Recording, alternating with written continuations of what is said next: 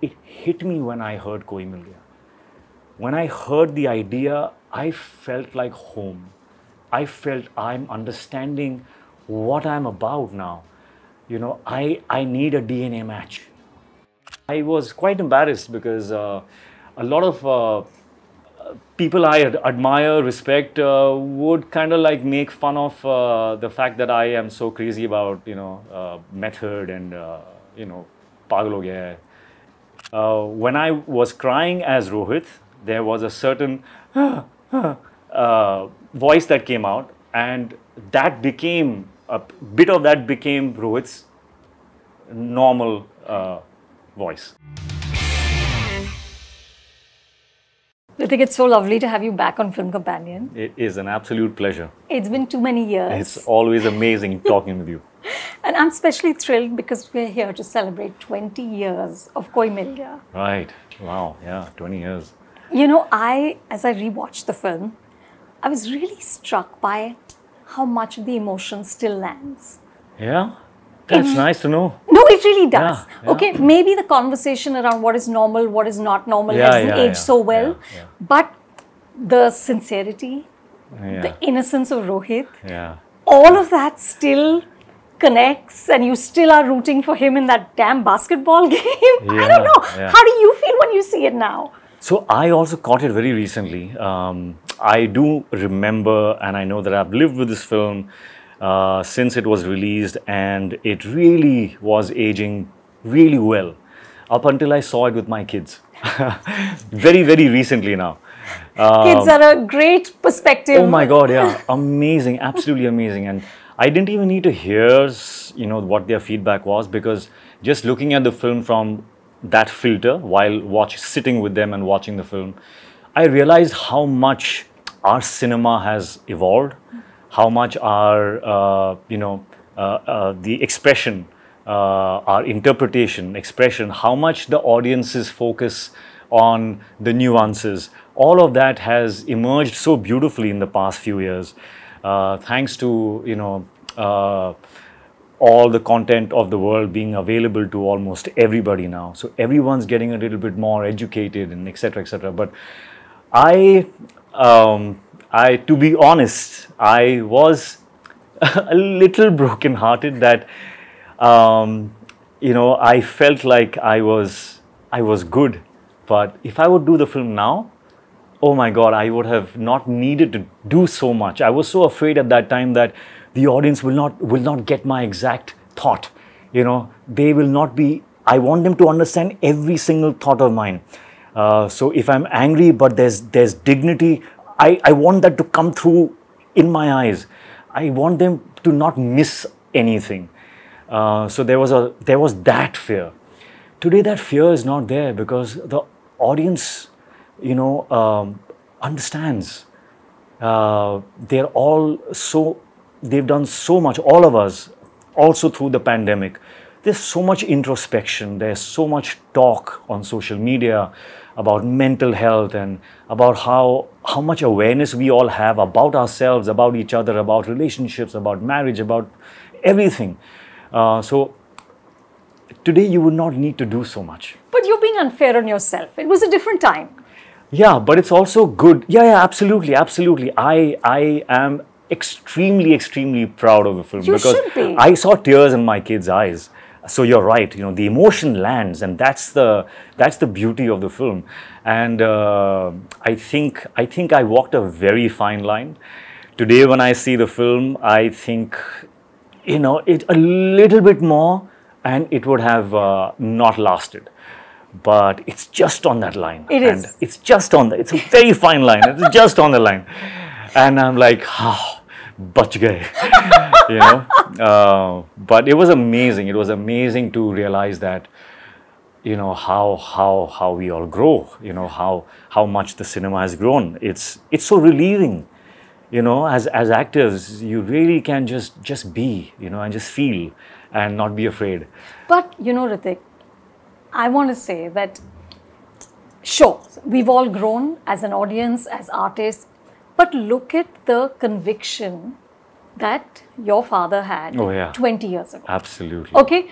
I mean, here's, we speak now about conviction, right? We talk about S.S. Rajamouli's incredible conviction in RRR, or what Sanjay Leela Bhansali does, creating these incredible worlds. Look at the conviction this man had 20 years ago. He goes to LA to get technicians. He goes to Australia to get this Jadu, okay? And he's making a science fiction musical.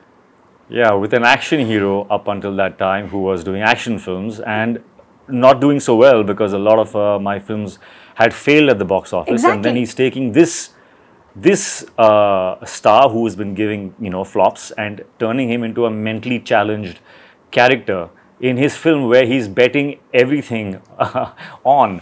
Where did he get this courage?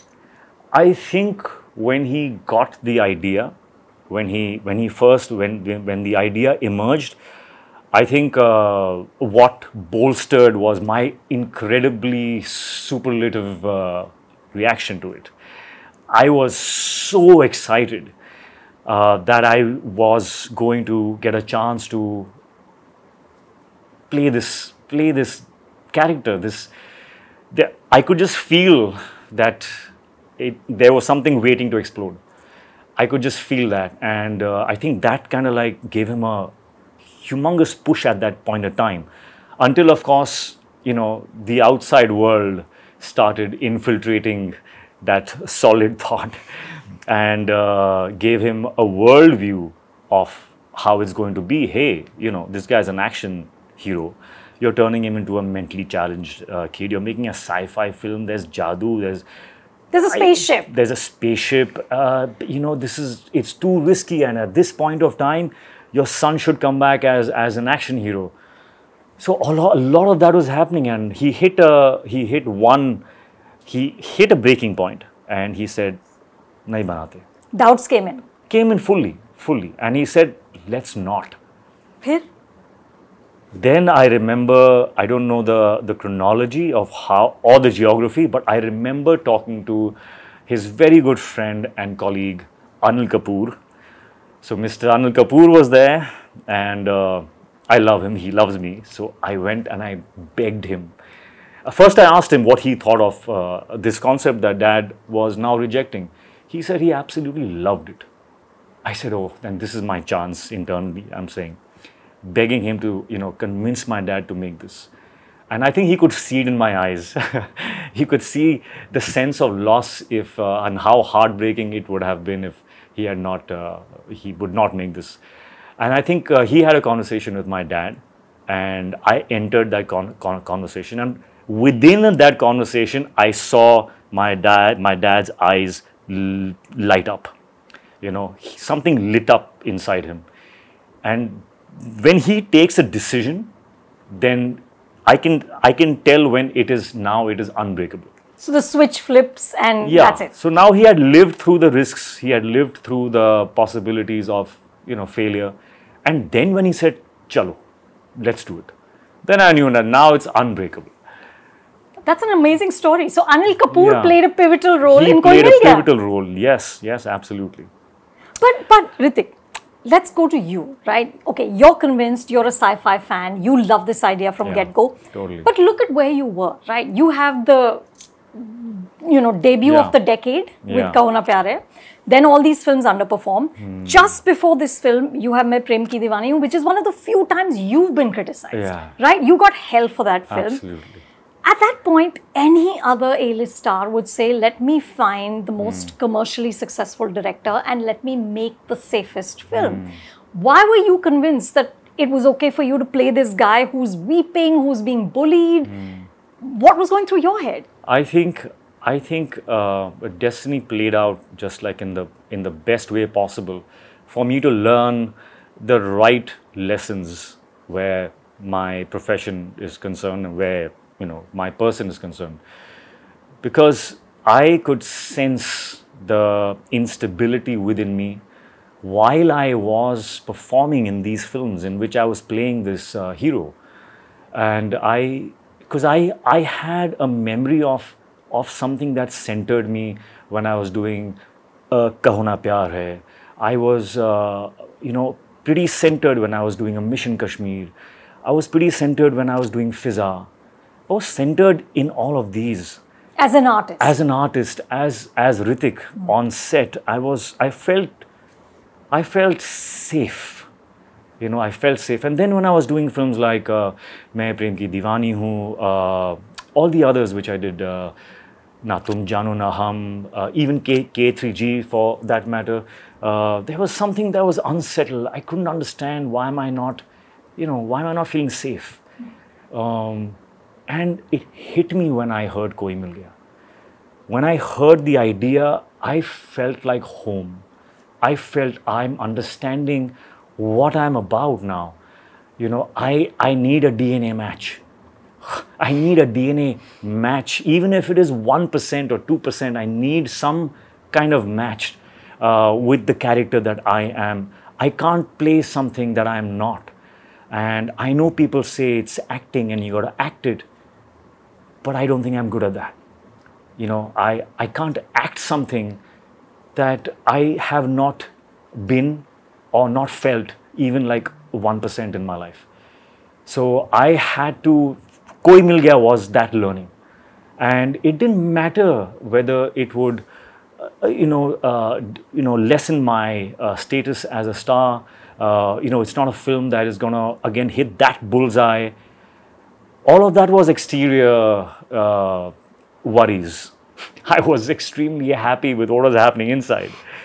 You know, I still remember the joy that I felt while brushing my teeth before a day of shoot at a Koi Mil Gaya set. And brushing my teeth and then stopping and saying, damn, I want to feel like this for every single film I ever do in my life again. I want to feel like this. I remember that moment. You know, like then I'm brushing my teeth. I'm like, while brushing my teeth, there's a high. You know, so the process is something that I grabbed with, you know, both my hands, and I said, I'm not going to let this go now. This is what I need to feel. This is what I want to feel. And that kind of like sorted me out. I didn't do, that's when I started doing, after Koi Mil Gaya, one film at a time. That's the flip. So I had to go through that journey of uncertainty, unsafety, failure, not knowing where am I, and then boom, Koi Mil Gaya happens. I'm at my lowest professionally and feeling amazing inside.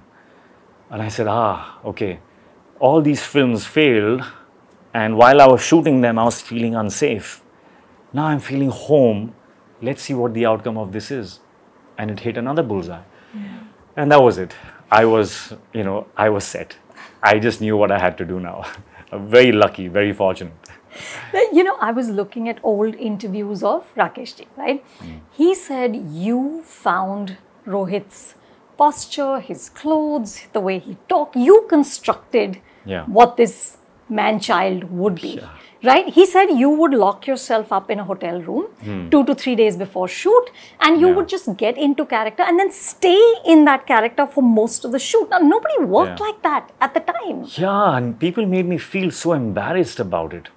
You know, I'm so glad that we are more open now to actors having a process, and because up until then, I think the ideals in our industry were kind of a little, I don't even know the word, but I was not doing something that was efforted. I had no other way. I knew the feeling that I wanted to have inside, and to reach there, I just had to apply this process. I had to be secluded. Because it was just, I could not lock on to the feeling if I was around people who knew me as Hrithik. It kind of like displaced me. So I locked myself up in a hotel room. I think I was there for 5 days before the shoot began, just constructing, playing with the Rubik's Cube. I remember, I don't know, I was trying to like see what all would be conducive to kind of like becoming this character, be it props or be it clothes or hair. And I was really enjoying that process. And then on set, for the entire time, I just stayed as Rohit. and it was so much fun.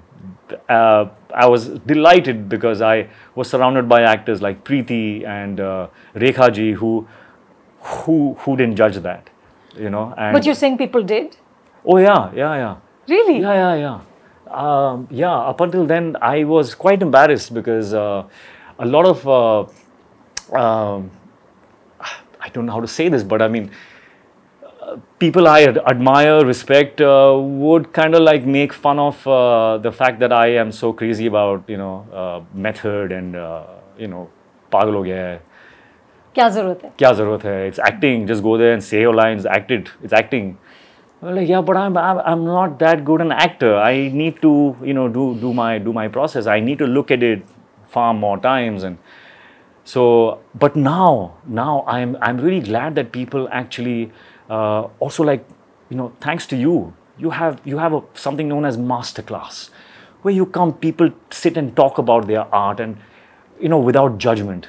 It is so nice that people are, you know, now actually understanding that you know, it's not about playing a hero. It's not about just having the confidence and the swag. There is another hero. There is another actor. You know, there's another process which is also delightful. It's a learning. It's education. It's schooling. You know, it's unlearning. It's all of that, and it's a lot of fun. It's a lot of fun, and I hope you know, students of cinema kind of you know, take that in and kind of like, you know, enjoy it. Yeah, yeah. It's a great profession because of that. Right. You know, it's not a great profession because of, oh, look at the accolades and look at the star status.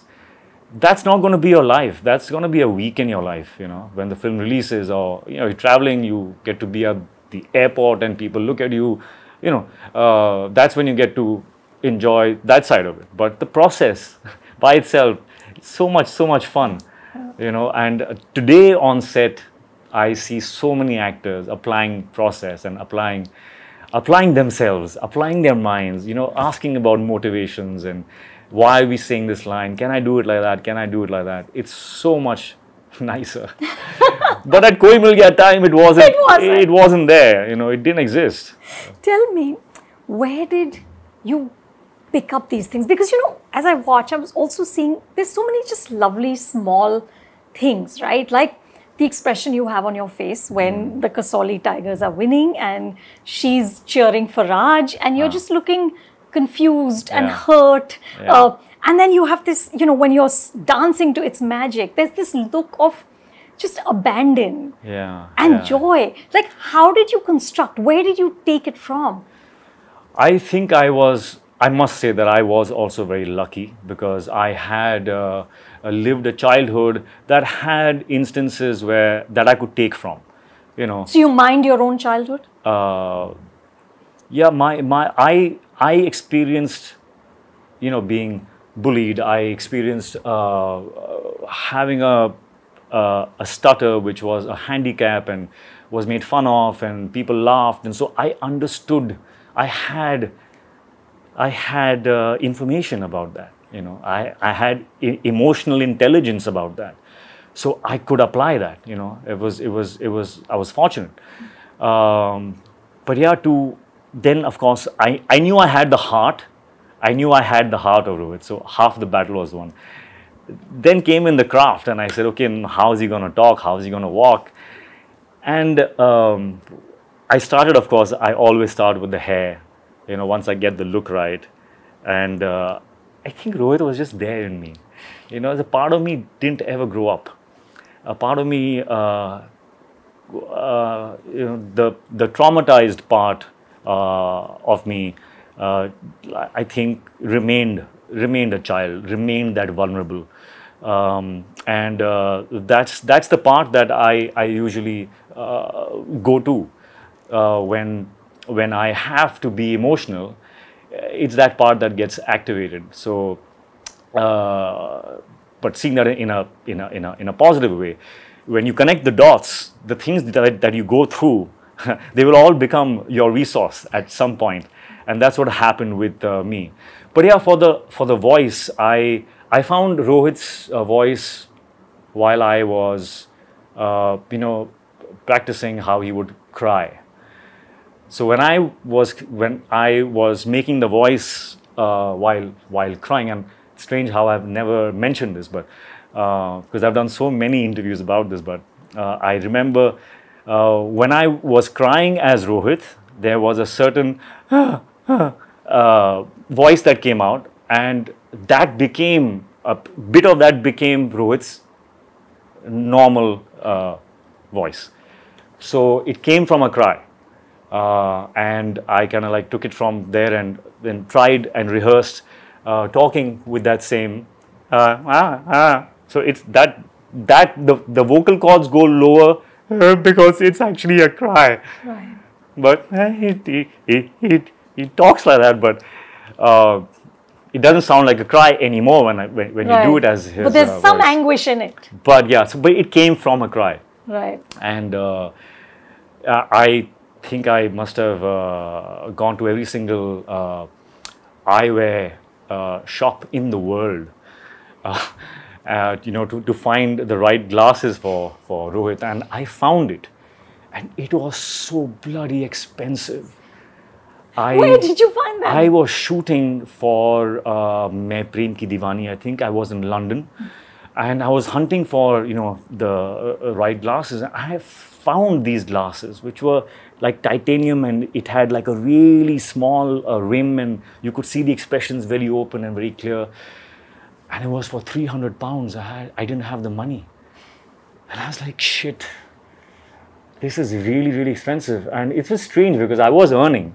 I could have just bought it, but I think the way we were brought up, £300 was like, you can't have spend that kind of on eyeglasses. money on eyeglasses, Yeah. because it's for a character, and you can just buy something from here. So I actually took permission from my dad. I said, this is for Rohit, and I want to buy these glasses, £300. So, I mean, at that time, £300 would be like what, maybe £600 today. So, yeah, I found those glasses. But I really, juiced that glass out completely, because I wore the same glasses as Rohit, and I had, I had bought these for Raj in Kahona Pyar. That's what I was going to say, right? I bought them for Raj in Kahona Pyar Hai. And then juiced it for Rohit. Sorry, I got the story a little wrong. So I got the glasses for Kahona Pyar Hai. They were £300. I didn't have the money because I was not earning. Correct. That makes sense. Correct. And then I juiced it out because it fit in Mil Gaya. That's the story. Yeah, I got a little confused. Sorry about that. That's fab. Yeah. So I got my glasses, I got my voice, I got my hair. Paise vasool ho gaye. And the rest was body language and stuff. So the Haila was, I think, something that came from my dad. It was written, and I just had to find a way to, express that, like, what the hell, whoa. And that was pretty easy. That wasn't hard. The Haila came pretty easy. But it was an incredible process. I had asked Dad that, hey, shall we do like a screen test where, you see what I'm doing and wearing and stuff like that? He said, no, we'll do straight on set. So he trusted you completely? Yeah, completely. And that kind of was a unsaid faith that he instilled in me, that, hey, do what you think is right. I trust you. And I think that really empowered me, because him not being worried about, okay, I want to know what you're doing, what you're saying, how you're going to talk, how you're going to look.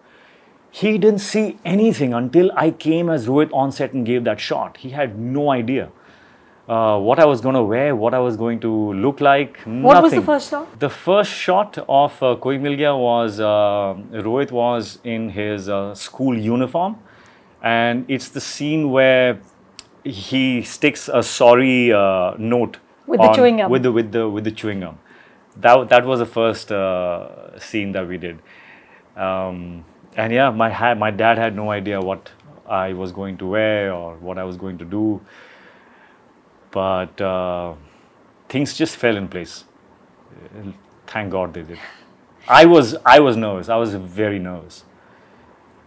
Very nervous. You know what also blew my mind is that you bring in Jadu into the film at 1 hour 19 minutes. Yeah. Okay, this is your trump card.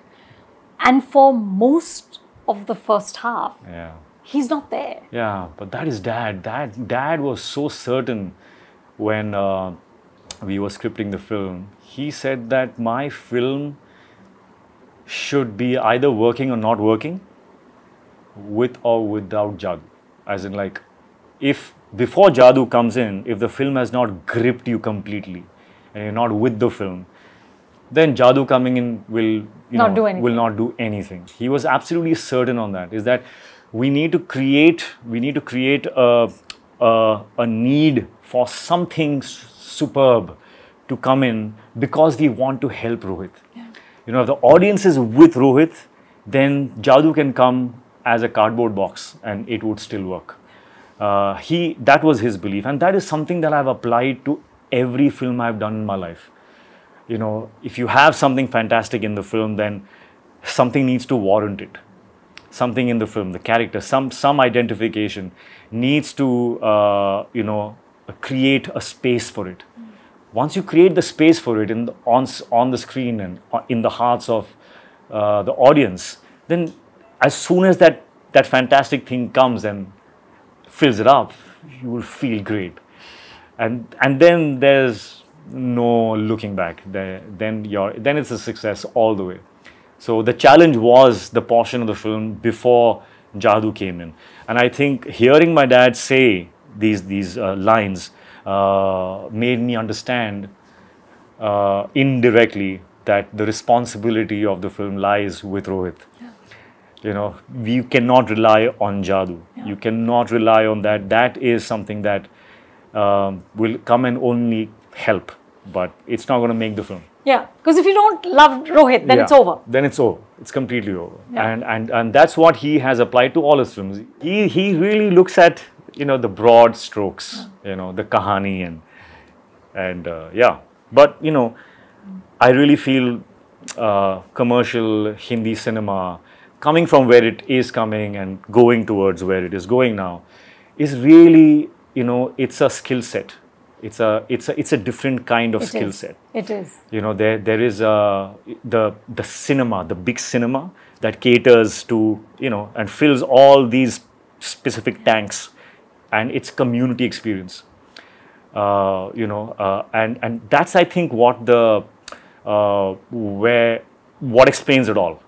That it's a community experience.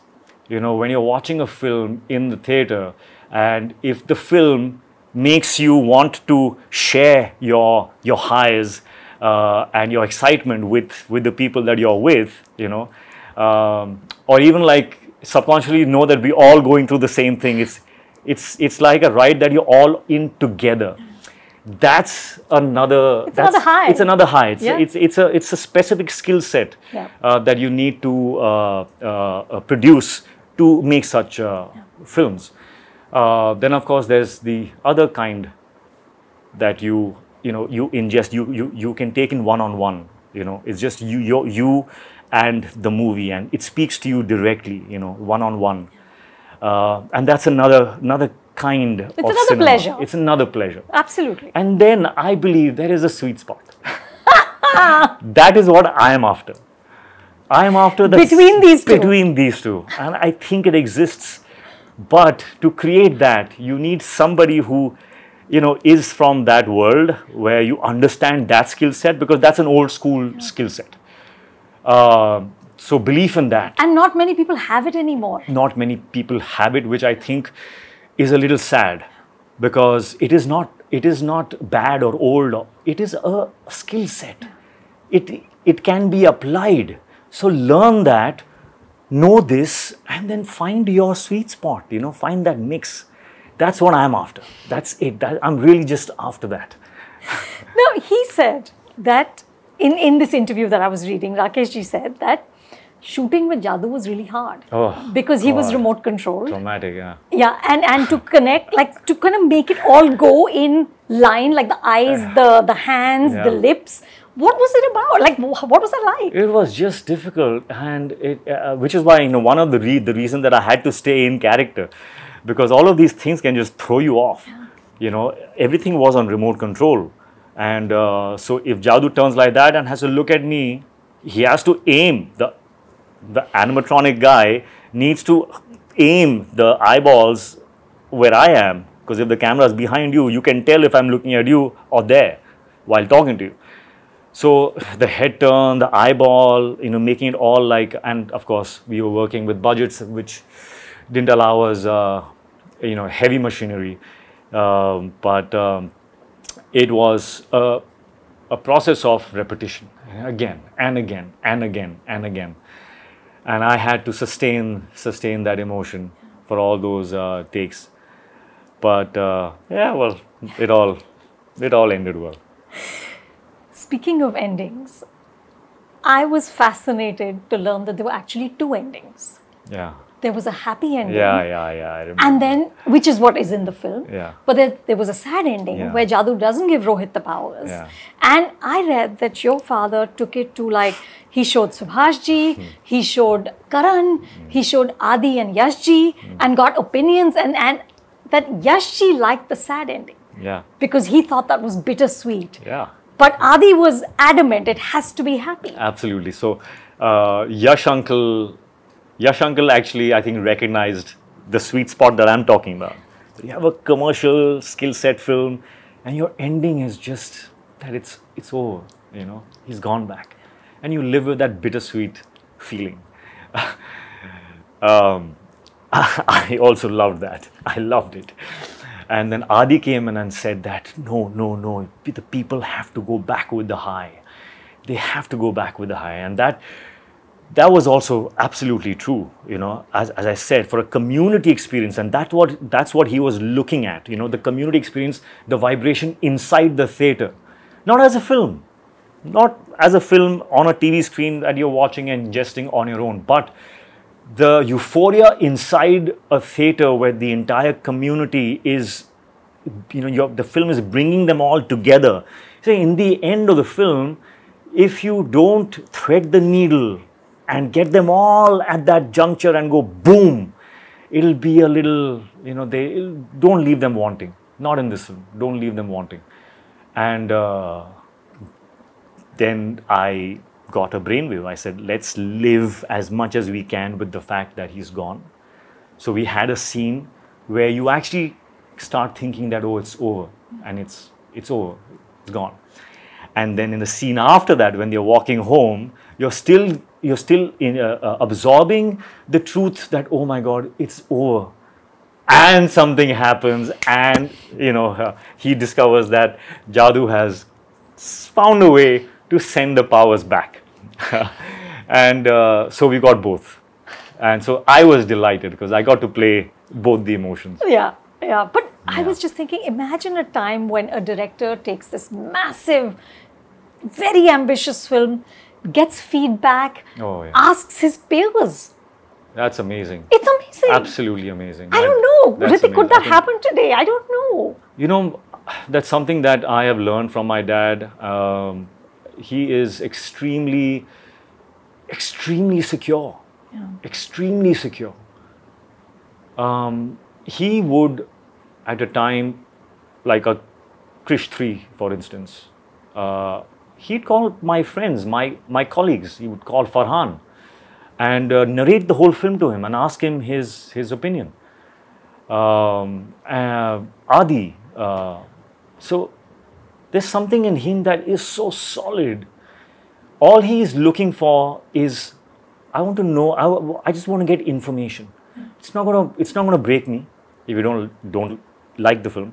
In fact, there was a time where we were making, in fact, my first film, Kaho Na Pyar Hai. So I won't name who it was now, but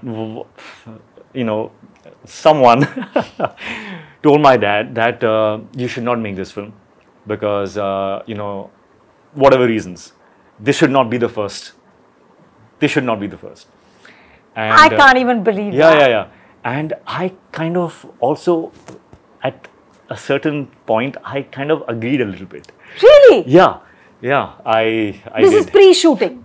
Pre everything. Huh. We just Script had here. we just had the script, the entire journey of the script, and the meeting ended, and my dad, after the meeting, got even a little bit more convinced that this is the kind of film that speaks to him, and that he was going to make this film. So he's very solid inside. He just knows. When he knows, he knows. So when he speaks to his colleagues or my friends for feedback, that's all he's doing. He's just getting feedback. He wants to just hear what you're saying. It'll either if it's good, it'll empower him. If it is bad, it'll empower him. He learns something. So it's a great quality to have. It is. Great quality to have. And not many people have it.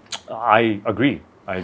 Yeah, but it's just a matter of how secure you are as a person. Yeah. And as a filmmaker. Yeah. You said that you felt hollow when Rohit was done. Oh yeah. Why did you feel hollow? I can feel it right now. It just took me back in a flash. Why? I don't know why. I think it was a reliving my childhood, to be able to connect with that part of me. It's like I don't know if you've ever done this. There are some like in psychology, or if you ever done like some kind of session in therapy and stuff. They actually make you meet your child self, and it tears you up. It really does something to you. And for me, that entire film was that I was meeting my child, my childhood, throughout that film, and constantly speaking to that part of me, saying that, hey, you're okay, and giving him a chance to kind of like blossom. So when the film got over, I just felt like, gosh, I'm letting that part of me go again. I'm never gonna, live it again. But I realized when I lived, like very recently now, it's been 20 years, but you don't really have to let go of that part. It can always be there. You just have to stay connected to it. But yeah, I do remember feeling completely hollow. I remember doing a performance as Rohit in one of the award functions, and I lost my glasses. And I just couldn't go home. I just could not go home. So I waited till the entire function was over, and I came back in my suit. I was waiting in the van. I came back in the suit, and I went, under the stage, just like under the stage, because that's, I thought, where maybe it's dropped through the hydraulic when I was coming up. Maybe it, or it slipped and it fell or whatever. And I was hunting for those glasses for 1 hour. I just it didn't stop. Did you find them? I found them. Wow. I found them. I stayed there for 1 hour. My entire staff was hunting in in all the kachra, the wires, the grass, because under the stage it was a ground, and there was a lot of things there. It was impossible. It was like a needle in a haystack, but I found it. Then I went home. Crazy, but sweet. Yeah. Hrithik, I was thinking even today, I don't know how many actors would take on this role, right? It's a very, and like you said, it's a very fine line. Yeah. That you could just go over. Tell me, from that time, in these 20 years, how much have your acting instincts evolved? You said to me, I think around Kabul, that you always would work like there was a dog chasing you, and you had to outrun this dog. Yeah. But with Kabul, you let go of that dog, and you found your sort of abandon as an artist. Yeah. Where are you today? So yeah, I think what you said sounds very true to me even now, that Kabul was the beginning of the emergence of that love for what I do, and that becoming the driving force. And I think with Vedha, I really kind of like felt like I achieved it. You were fantastic. Oh, thank you. It was one of my favorite performances of last year. Thank you. Just fab. That's amazing. Thank you. But it's more amazing for me because I really was my calmest self. I was really enjoying it. I led the wrongs. I headed for the wrongs, and then it didn't look wrong, and everything just was. I found a flow. And that's what I was looking for. And I think with Vedha, I kind of nailed it. When I say nailed it, I don't mean as a performance, but as what I was striving to achieve, the calm, just being composed in front of the camera. Because I am, so Veda is about transcendence, right? He has all the pain inside him and all the trauma, the death of his brother, all of that. And he transcends all of that and has this look of, being completely relaxed, and he has this smile on his face. So the transcendence is something that I refer to as my madness. That's the madness that I love in movies. I love playing that madness.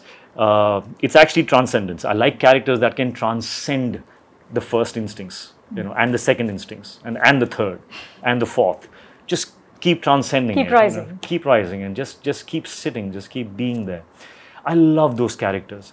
I do not like characters that are driven by their first instincts, who are reactive, and so I understand transcendence because I've played the madness in a lot of my films, but my transcendence is at a vibration that's a little hyper. I can transcend, and you'll see like a shiver. Yeah. All of that was my transcendence. Yeah. But Veda's transcendence was really, really calm and Zen-like, and that for me was a personal victory. And it also taught me a lot of things. It took me to meditation. I could sit for an hour plus. Really? Yeah, an hour plus, and just sit in stillness and not want to come out of it because I started enjoying it so much. So I love how, being an actor can take you so many places and teach you so many things via the characters. Yeah.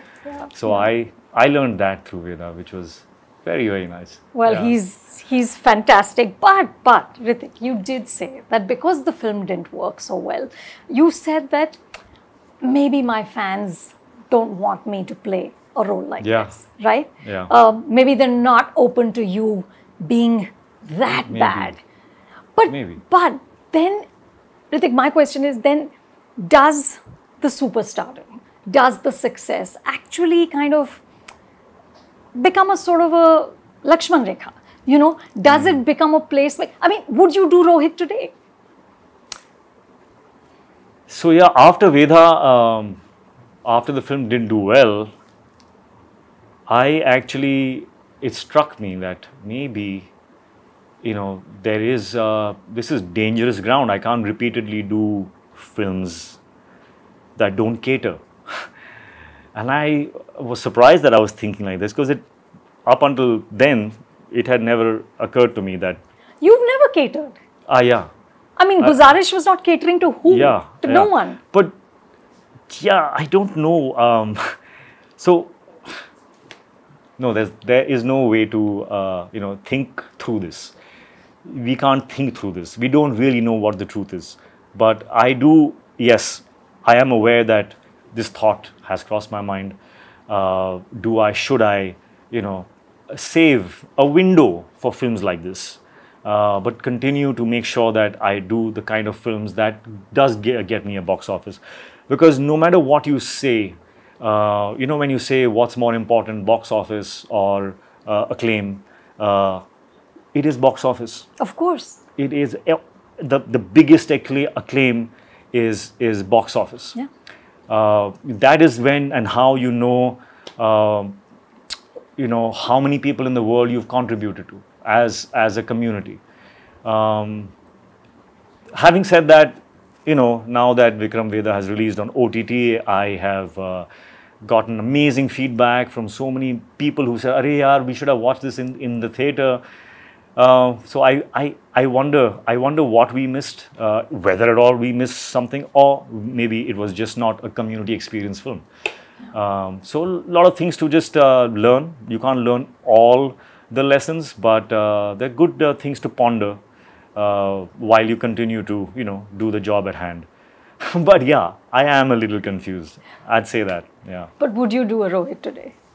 I would do it very differently, but I would do it. Right, but you take the risk of this film involved. I would take the risk. Exactly. I would take the risk. So you're still the same guy. Yeah, but now I will have to take the risk knowing that a lot more is at stake.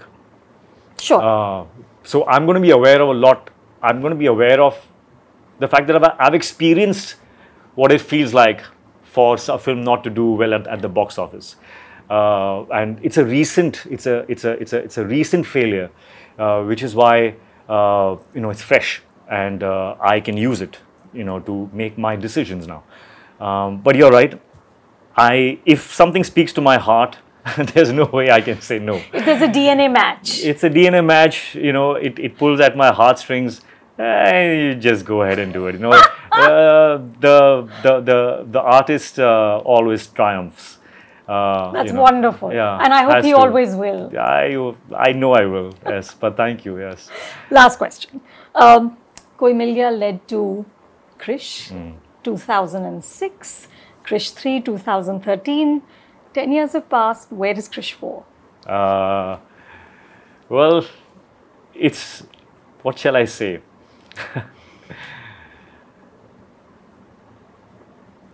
It's right where it needs to be.